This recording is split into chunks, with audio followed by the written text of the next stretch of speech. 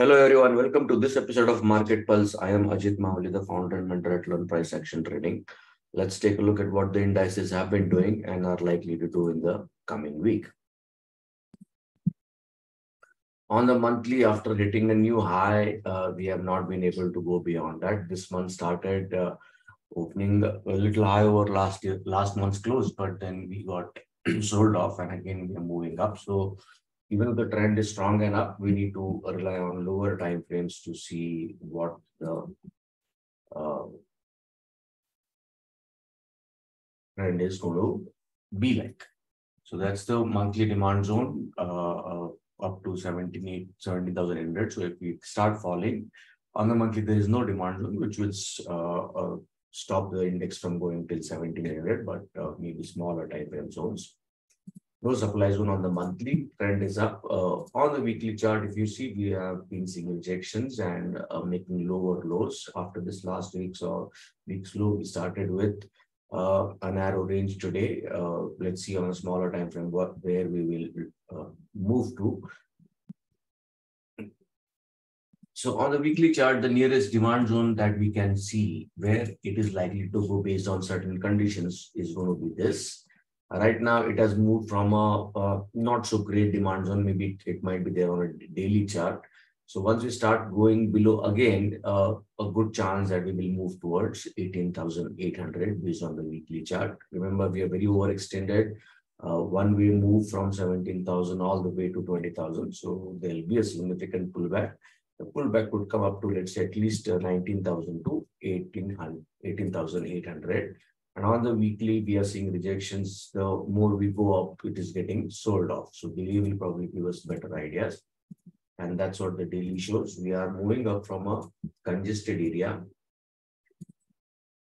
That's the daily demand from where we have touched it all the way till the distal line. The next demand zone that I would be interested in is going to be somewhere close to 18,800. That also aligns with the weekly chart.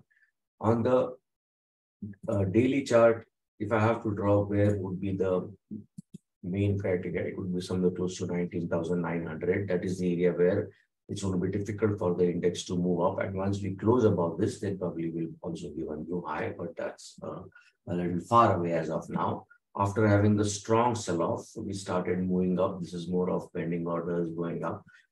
The gap has been pretty significant, which will hold the index probably at that point in time, and the next supply zone starts really at this. So 19,700 to 750 could be the area that Nifty can make an attempt to move to before falling down. And if this supply holds and we start falling, then we could move all the way here. So good margin on the short side. Long side should be short-term or intraday kind of trades.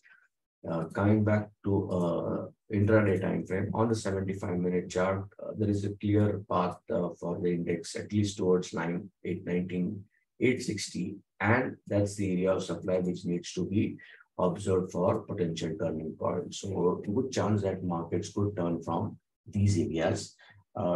Before we move here, if you come down, that could be an area where you can take some intraday short-term income longs.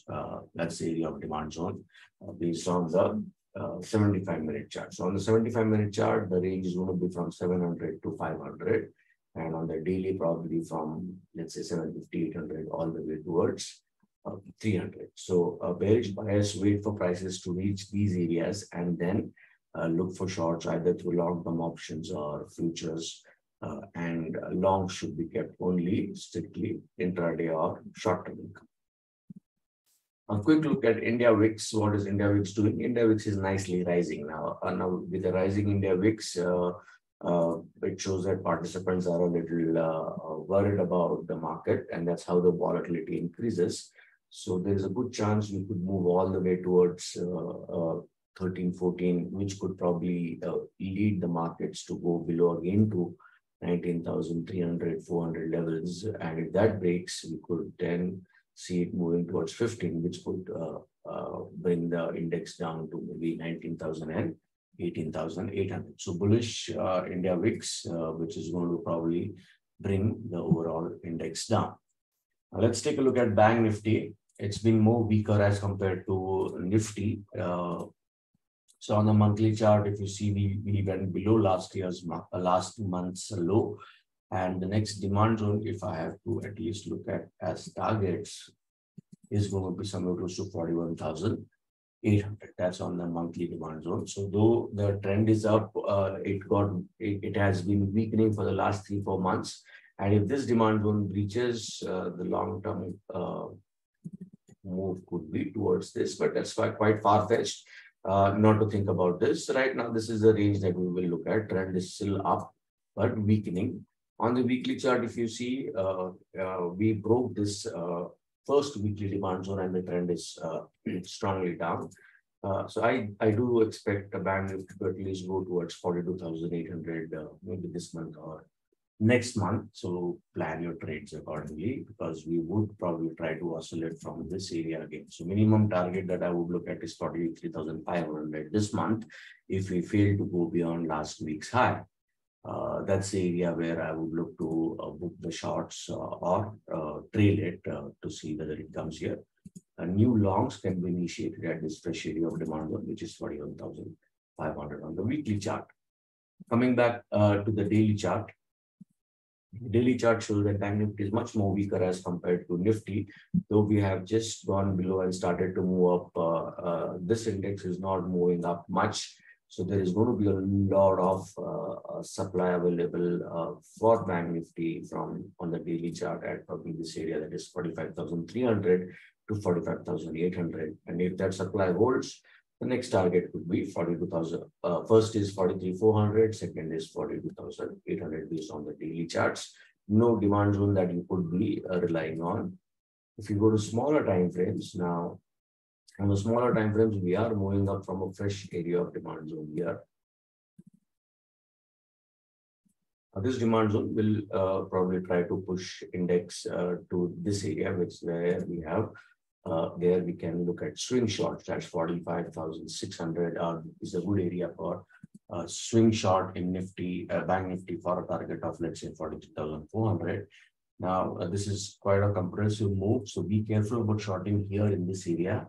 Once we trade beyond this area, that is 45,200, 100 odd levels, we could easily scale up to 45,500. So, and on the lower side, maybe I will have to show you some smaller time frame zones. That's the area where Bank Nifty at the most might head to if we open down tomorrow, and then try to make a fresh attempt to reach towards 45,200. So range bound trading as of now in the indices, but there are a lot of stocks which will give you swing shorts and a lot of stocks which can also out of Nifty 50 for swing longs or cash longs. So slightly bearish bias, short-term income longs allowed, but swing shorts wait towards 45,500 to 45,250. So that's going to be the range. I hope that helps, and please go through this disclaimer.